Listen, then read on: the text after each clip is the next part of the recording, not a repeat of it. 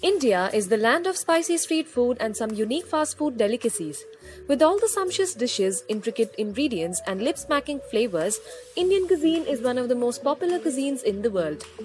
Indian gastronomy incorporates a whole palette of flavors: sweet, sour, spicy, tangy, all at once. The types and varieties of dishes available in India are innumerable. But there are some dishes that are so popular in India that it is shocking to know that they do not have an Indian origin. Before we begin, hit that subscribe button and also press the bell icon to be a part of our notification squad. Today, we are counting down our picks for 5 Indian dishes that have a foreign origin. For this list, we'll be choosing the most famous Indian dishes which are actually not Indian. Tea. India's love affair with tea is well known. We like our tea in many different ways, from kadak to masala and to cutting. But you will be surprised to know that one of the most beloved beverages of the Indians is actually not Indian. The practice of drinking tea during breaks was actually brought to India by the British East India Company after they discovered tea and its many benefits in China. They also saw value in trading tea. So, planting and cultivating methodologies were brought to the hills of Assam and large chunks of land were converted into tea plantations.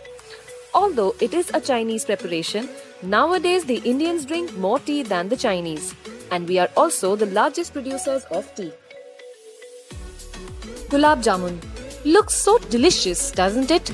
Even thinking about it makes me drool. These deep-fried balls of dough dipped in sugar syrup would be the perfect way to end a happy meal. But did you know that Gulab Jamun too has its origin in Persia? Chefs in Persia used to add some rose flavor to the sugar syrup. This is perhaps how this dish got its name. There are some other theories also about Gulab Jamun actually being a Mediterranean dish that was accidentally invented by Shah Jahan's chefs. Whatever it may be, we Indians cannot imagine any celebration without this dessert. Jalebi. Yet another sweet dish that is a hit in every Indian household.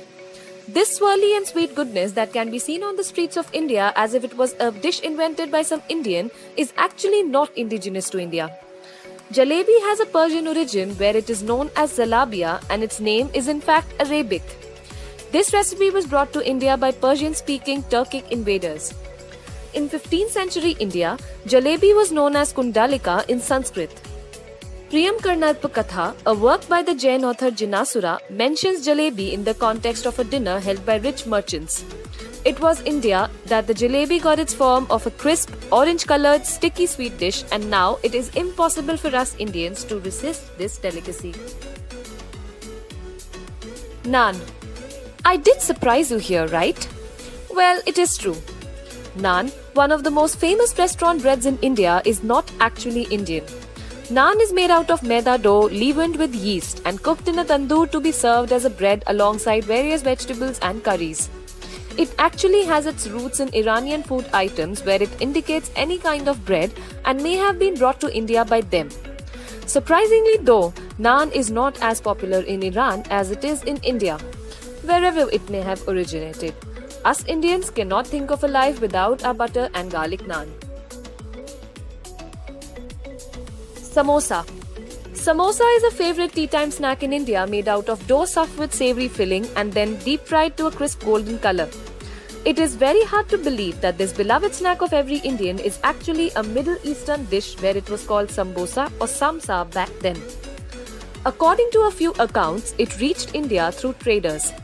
Since heavy food could not be carried around while traveling, they started cooking small mince-filled triangles that were easy to make at the campfire during night halts and were also convenient to be packed for the next day's journey. Eventually, it became more popular in India and the Southeast Asia than it ever was in Iran. This fried snack with its stuffing is so luscious that I don't know a better substitute for it with my tea.